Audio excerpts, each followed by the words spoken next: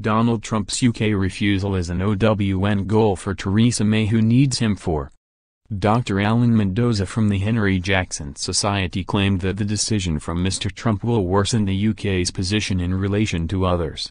He said, "It is a known goal for the UK if the threat of mass protests has prevented the president of our closest ally from attending an embassy opening. President Trump has already visited many of our international partners, so this extreme virtue signaling will do nothing but worsen our position in relation to others."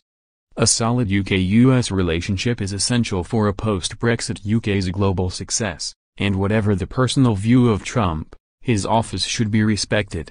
Donald Trump announced yesterday that he will not be visiting the UK to open the new US embassy as plans for a full state visit were postponed.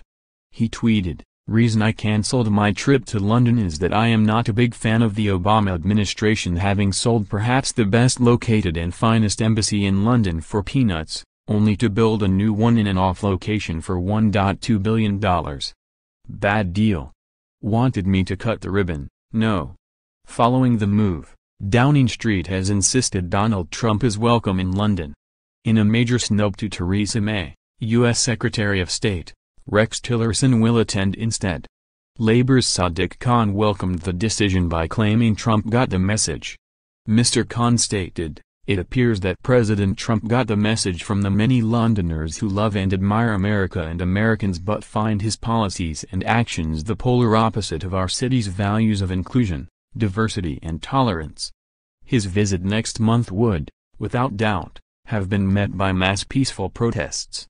This just reinforces what a mistake it was for Theresa May to rush and extend an invitation of a state visit in the first place.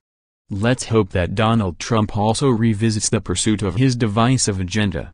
Boris Johnson then skewered the pompous mayor for putting the crucial relationship between the UK and US at risk.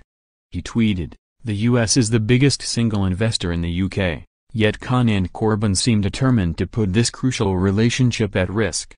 We will not allow US-UK relations to be endangered by some puffed-up pompous popinjay in City Hall."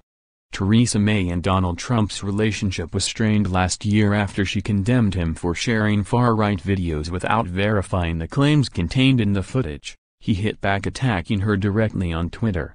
The president tweeted, "Theresa May, don't focus on me, focus on the destructive radical Islamic terrorism that is taking place within the United Kingdom. We are doing just fine.